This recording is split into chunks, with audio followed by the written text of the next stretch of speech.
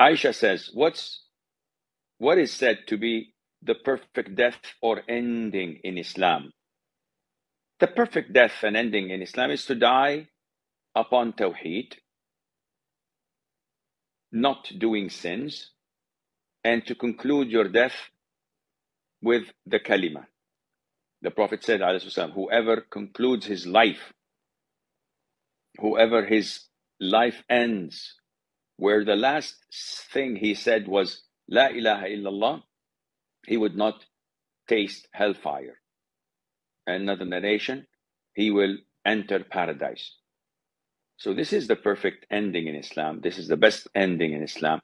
Of course, along with dying on a Friday, along with dying as a martyr, along with many things, and Allah Azza wa Jal knows best.